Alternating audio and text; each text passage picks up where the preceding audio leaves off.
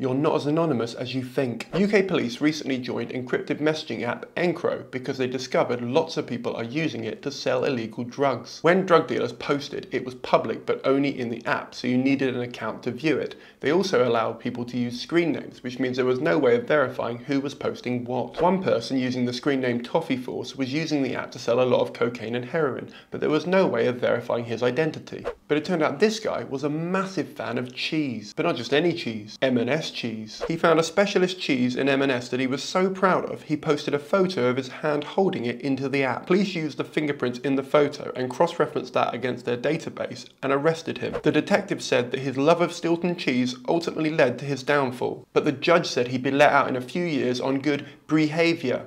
I stand by that joke. Don't forget to like, subscribe and follow for more comedy videos about data, privacy and surveillance capitalism.